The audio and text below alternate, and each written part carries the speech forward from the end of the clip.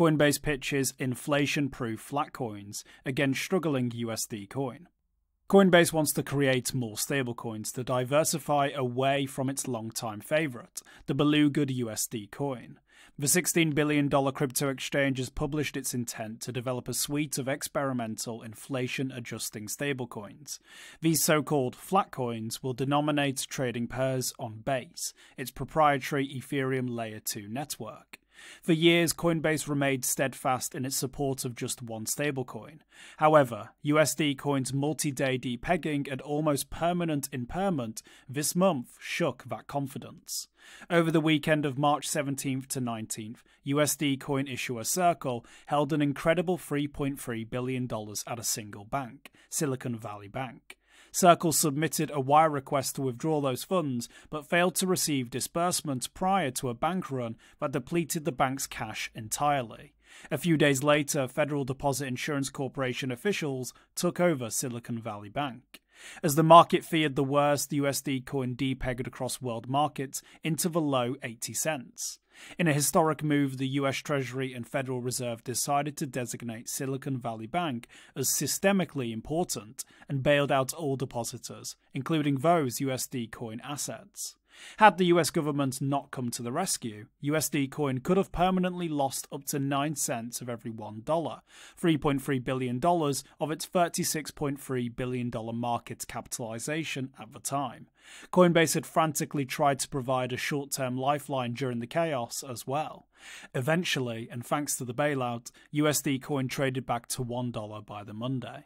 Despite USD coin's near-death experience caused by holding 9% of its reserves at one bank, the coin has centralized its assets even further.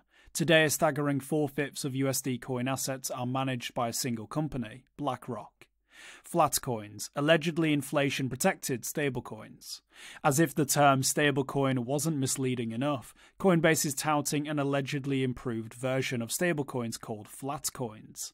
Flatcoins allegedly gain value over time and protect against inflation. Investor and author Alan Farrington has criticized inflation-linked cryptocurrencies as nonsense. Coinbase thinks Base will be a great place for flatcoins to compete with other stablecoins, including its own USD coin. As noted above, even traditional stablecoins aren't stable. USD coin was worth less than $1 for several days. Tether regularly depegs, and many stablecoins including Terra USD, Iron, Huobi Dollar, CKUSD, Spice USD, Decentralized USD, Base's Cash, Savecoin, Bits USD, Digital Dollar, USDN, and New Bits have failed entirely. Rumours are swirling that the Securities and Exchange Commission might even issue an enforcement action against USD coin. Coinbase had to back off from offering loans and yield-bearing accounts denominated in stablecoins after butting heads with the Commission over those offerings. In any case, Coinbase has announced an ambitious package of developer incentives to encourage flatcoins on Base. Despite how old, experienced, educated and well-capitalized Coinbase workers are, CEO Brian Armstrong has so far failed to prove to the world that his team can handle the task of offering customers a stablecoin that is always worth $1. He's now asking developers to create and customize inflation-linked cryptocurrencies for his new blockchain network. His call for flatcoin developers could be interpreted as an attempt to diversify away from USD coin and its problems.